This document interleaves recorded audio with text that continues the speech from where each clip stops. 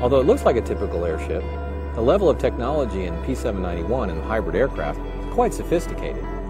For example, we use vectored thrusts, much like the F-35. Our thrust vectoring system moves in two axes, horizontal and vertical. That gives us 180 degrees of thrust in two directions. P791 has multiple lobes. That allows us to generate lift more efficiently. P791's airframe is built from high-strength, lightweight, woven material that's heat sealed together to form an airtight chamber that's mostly filled with helium. On the bottom of the vehicle, we have 4 ACLS pads. The air cushion landing system enables us to take off and land from remote areas, including sand, snow, dirt, or even water. These environments don't require any infrastructure for takeoff and landing operations.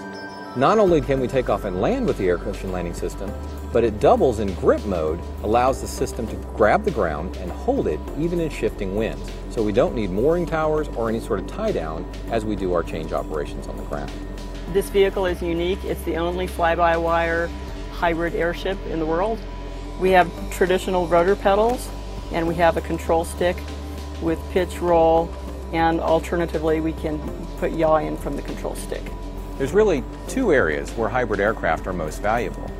One is in intelligence, surveillance, and reconnaissance gathering, because you can fly for a very long period of time without refueling. So for this vehicle, we would take off and land, fly for 2 to 3 weeks unrefueled, come back, refuel, possibly change sensors, and go back up again.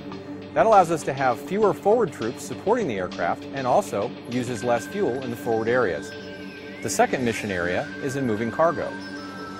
People like to move quickly as they're transported, but cargo doesn't matter so much.